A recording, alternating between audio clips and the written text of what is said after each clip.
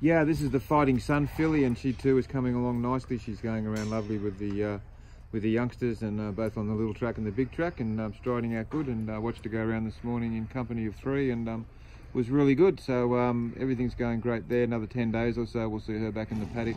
Got a little bit of growing to do, but that'll happen. The Fighting Suns, they catch up pretty quick, and she'll do that. And everything's in the right place in the right time, and education's going beautifully. So I'm looking forward to seeing her back next preparation. Would think under normal circumstances she'll be able to do a little bit more faster work, and that'll tell us where we go for the future.